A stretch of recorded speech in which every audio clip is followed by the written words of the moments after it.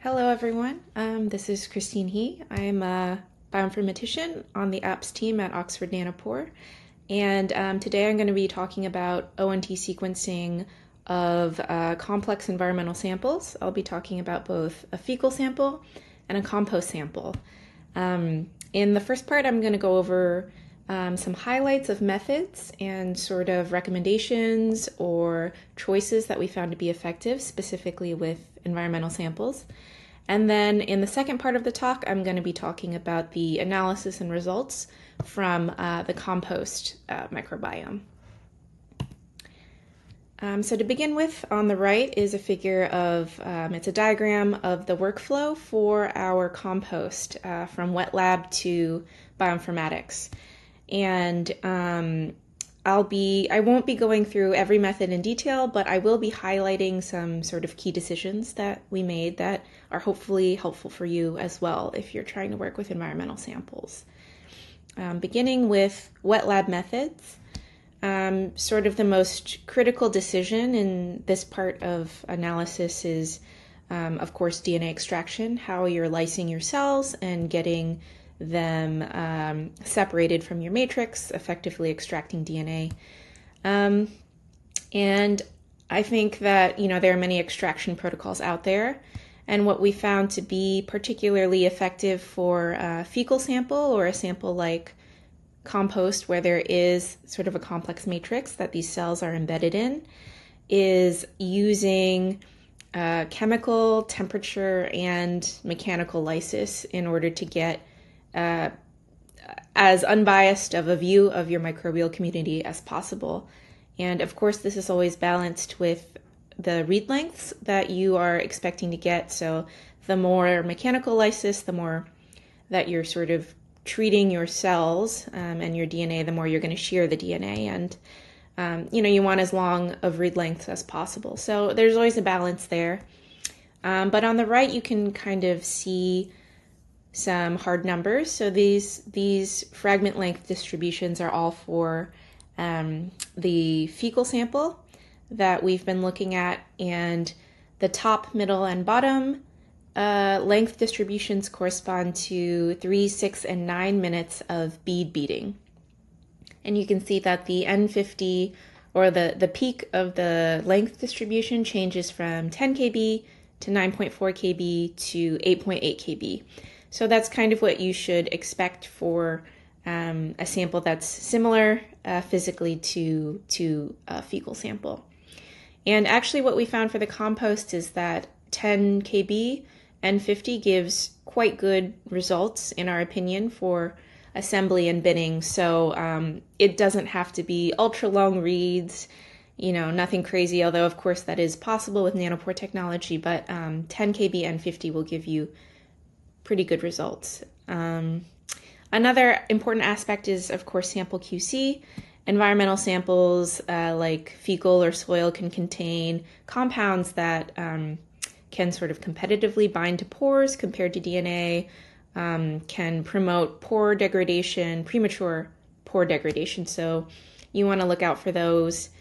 And there's also, of course, compounds that are often used in DNA extraction, like guanidine HCl, the trace of which is shown here, that you want to make sure you are removing before downstream processes, because they can inhibit enzymatic reactions.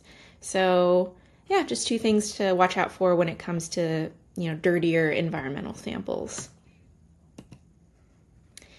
In terms of library prep for metagenomic samples, we recommend ligation sequencing as opposed to something like rapid sequencing. This will give you optimal sequencing throughput and accuracy, preserve base modifications, and you have the option of multiplexing up to 96 samples if you use a barcoding kit. On the right here shows sort of a typical read length distribution for PromethION flow cell with the fecal sample library. So N50 of around 8 kb and average output of 190 gigs. And we always recommend running the flow cell to completion rather than trying to take a sample off and reload and reuse. It's just optimal in terms of throughput. And if if barcoding is necessary, I think that that's preferable over kind of trying to fit multiple runs into a single flow cell. Now I'm going to focus on the bioinformatics, and I'm going to focus specifically on de novo assembly from metagenomic long reads. And the question is why assemble your reads, and there's a number of good reasons for that. The first and probably most important for many people is that it gives much better taxonomic resolution to have long contigs than read-based analysis like Kraken or similar programs. And assembled contigs are really pretty necessary as a first step towards true strain-level differentiation in your community, which is something I'll talk about some strain-level results later with the compost. Assembly is also a necessary step if you want to have discovery outside of reference databases. So de novo assembly is how researchers are able to discover new groups of bacteria and archaea. And finally, de novo assembly allows you to make functional gene predictions within genomic context, which is critical for certain applications like prediction of biosynthetic gene clusters, which are large and co-localized on a genome. So there are a number of different metagenomic assemblers out there, and I just wanted to highlight a pretty recent one that we recommend. It's called NanoMDBG, which is a bit of a mouthful, but it's an extension of the larger metaMDBG assembler that was originally designed for PacBio Hi-Fi reads, but has been extended to support ONTR 10.4 plus reads, which are highly accurate. And so to use it, you just run metaMDBG with the in-ONT option. And I won't belabor explaining NanoMDBG because you'll be hearing from Robert James, who's one of the developers, later on. But basically, assembly is performed in minimizer space, where minimizers are reproducibly subsampled sets of k-mers. And this is ideal for long reads in many ways and really kind of minimizes computational memory and time requirements. After assembly, you generally undergo what is called binning, which is the process of grouping contigs into bins or groups that represent a single organism, so originating from a single organism. And this is based on a number of metrics like GC content, k-mer content, single copy genes, etc. And just like assemblers, there are a ton of different binners out there. But one recommendation we make is that before the binning process, you remove any single contigs that would classify as complete genomes in and of themselves. So by completeness and contamination, single copy gene metrics, a single contig that counts as a high quality genome, I would remove it from the remainder of the assembly. And this helps prevent overbinning by these binners. And yeah, there are a number of different binners, but I'd like to point out one that we particularly like. It's SemiBin2, which is a deep learning based binner. And similar to all the other binners, it uses k-mer and abundance information to generate bins, but the unique aspect of SemiBin2 is that it generates must link and cannot link constraints between contigs. And this is based on either breaking up a longer contig artificially into smaller contigs that must be linked together, or taking randomly sampled pairs of contigs and saying that these cannot be linked. We found that this produces quite good bins, but the best results are from combining SemiBin2 with other unsupervised binners, older binners, and then choosing sort of integrating best bins using something like DOS-Tool.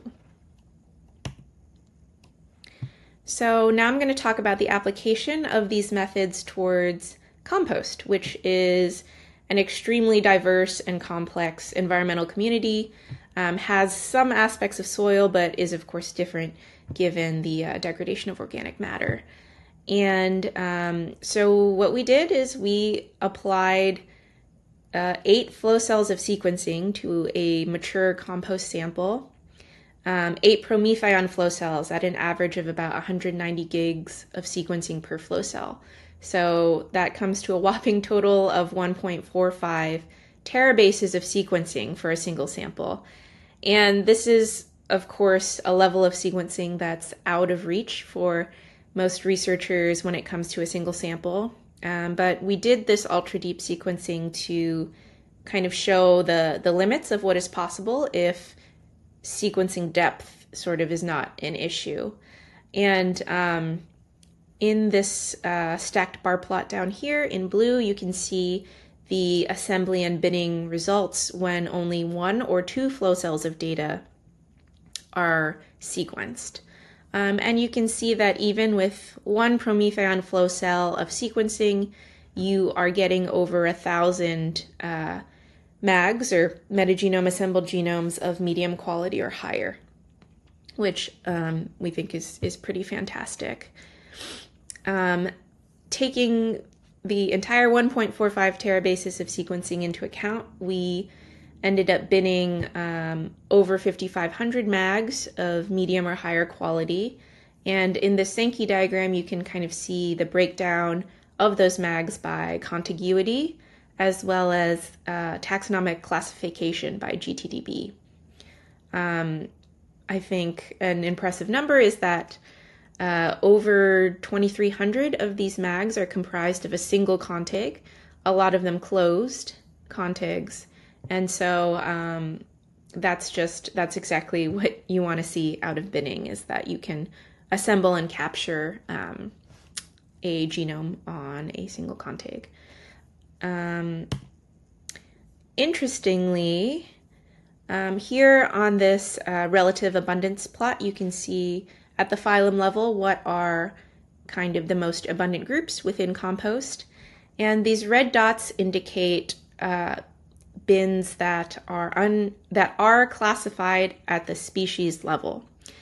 And based on the distribution and number of those dots, you can see that most of the most abundant bins are unable to be classified at the species level by GTDB, which indicates a pretty high level of divergence from genomes that are available in the GTDB database.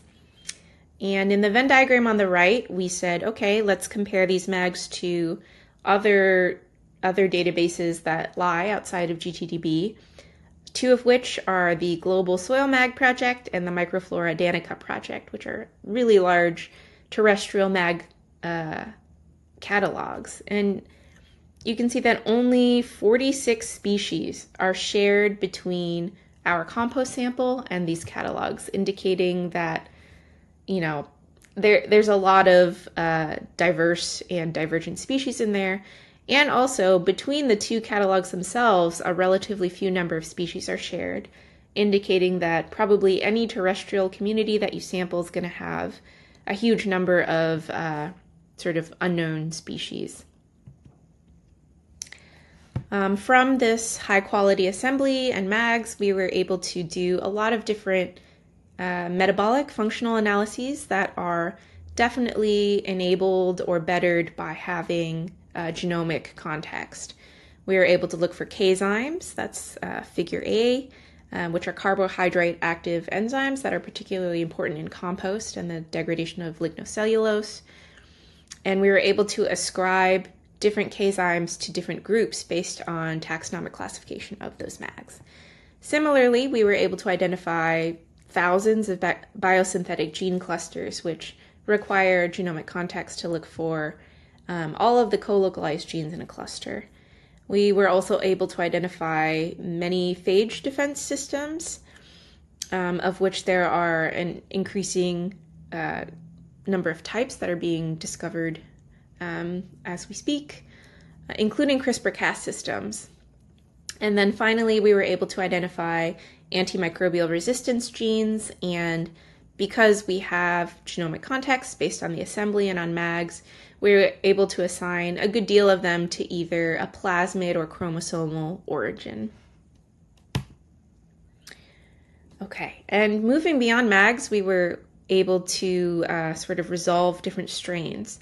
So out of the compost assembly, one example is that for a single Devosia species, we got three single contigs that were each represented a complete genome of the same Devosia species. And importantly, they each have different antimicrobial resistance profiles. So only one strain or one contig had tetracycline resistance with this tetracycline efflux pump. And then the remaining genes for resistance had different profiles between the three different strains. So just one example, small example of how strain resolution can even just come out of your assembly when you're dealing with metagenomics. Another exciting result is that we're able to find invertons, which are sequences between inverted repeats that can be inverted by enzymes. And it was recently discovered that these can occur entirely within a gene, meaning that maybe in response to environmental stimuli, a single protein coding gene can have two different forms that can be switchable.